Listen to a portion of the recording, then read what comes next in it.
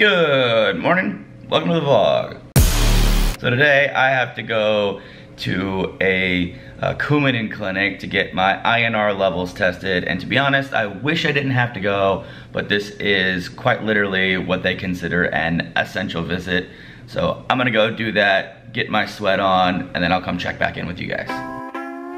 2 hours later. Unfortunately, at the appointment today, I found out that my INR levels were low. If you're a person on warfarin or Coumadin, be sure to pay close attention to your diet. I know my diet has changed with the amount of greens that I consume simply because I am exclusively eating at home only. Usually my green consumptions were when I went out to eat, maybe got some toppings on a pizza or some like seaweed salad on some sushi, but whatever the situation, I know that I need to monitor my intake of food because my diet has changed, so be precautious of that.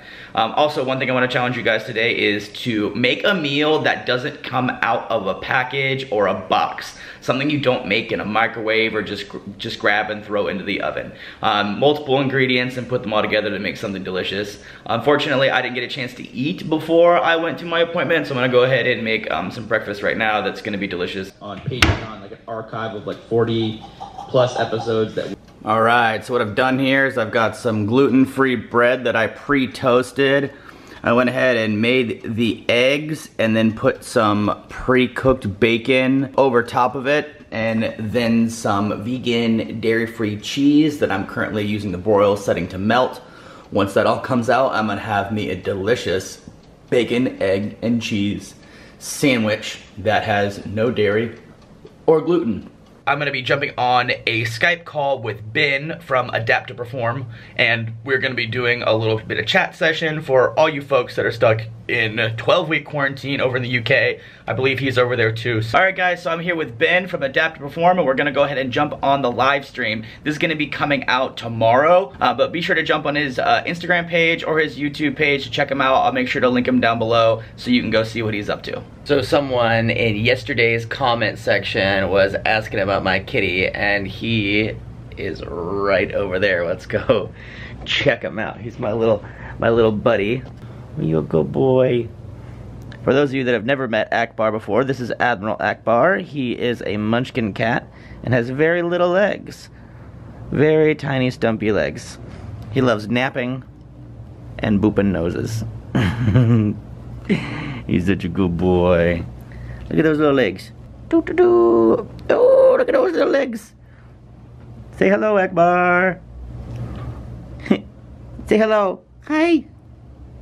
Hi. Ah, so cute. All right, so I'm gonna show you how to make one of my favorite meals that I regularly make inside of my air fryer. This is gonna be almond flour crusted chicken tenders, because that's what I'm calling it, because it sounds more fancy than that. So right here I have about 2 heaping scoops of almond flour. I got a lot of pepper. That's just gonna add a little bit of a spice to it. And then a little bit of salt. Not as much salt as I just did. Pepper. I've got my air fryer bucket over here to the side. So what I like to do is just grab a tender and just kind of like give it a good coat. If you don't have a granite countertop, you can definitely use a cutting board for this.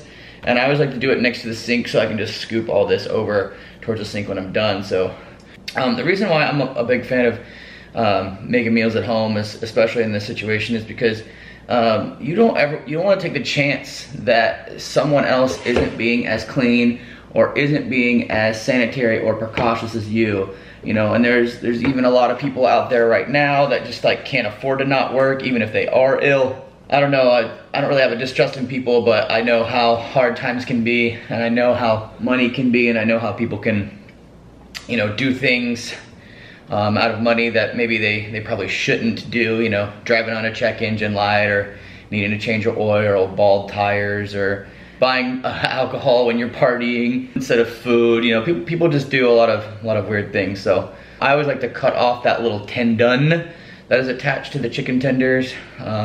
So now that my chicken tenders are done here, My hands are kind of already gross, so what I'll do is I'll just kind of scoop all this off. So I'll just go ahead and scoot that into the sink, and then I'll hit this area with a wipe.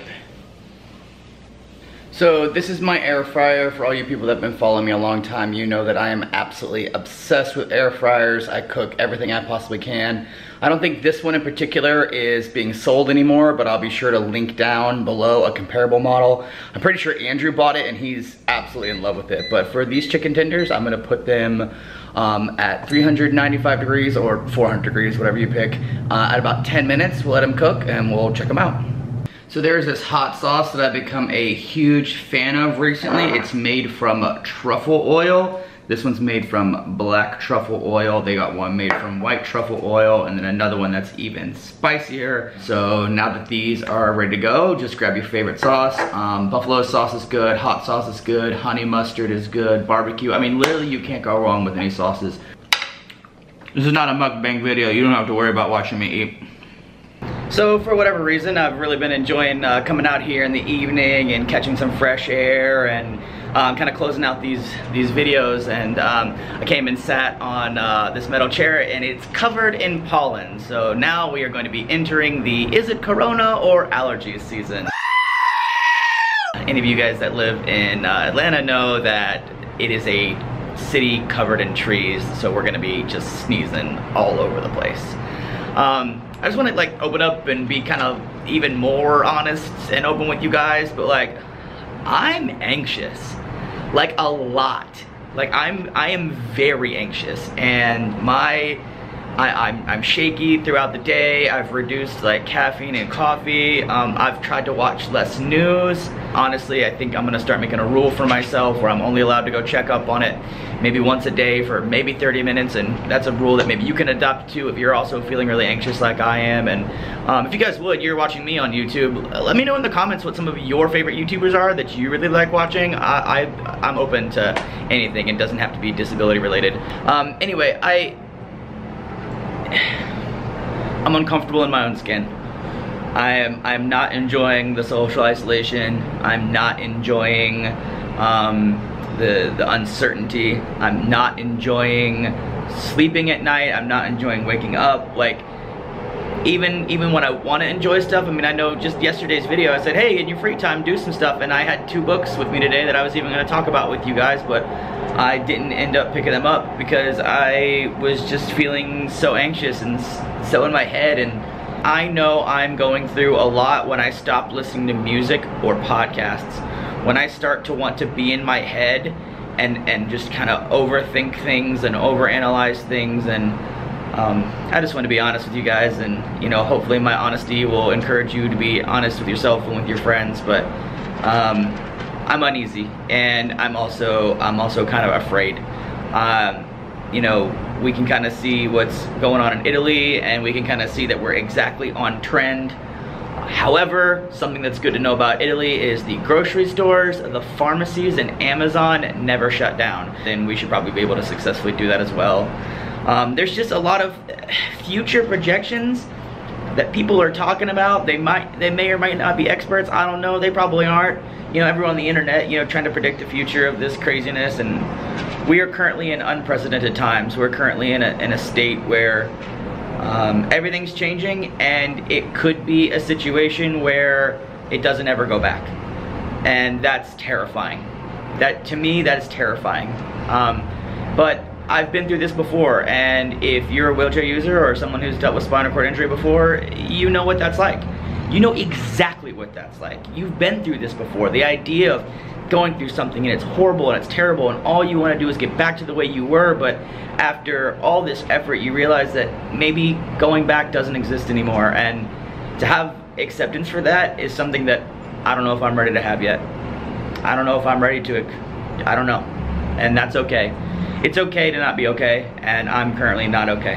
I'm so not okay that I almost wanted to stay up all night and just eat all my food and just, you know, binge watch, you know, endless amounts of shows and sleep in tomorrow, and just I want to isolate. I feel my mental health slipping a little bit, but I think that's normal. I think everyone's mental health is slipping. I think we're all slipping, and you know, just all I can do is encourage you guys, and even, you know, if you've made it this far in the end of this video, that means you're a homie, and so I would really appreciate it if you could leave me some words of encouragement, you know, down in the comments, because I'm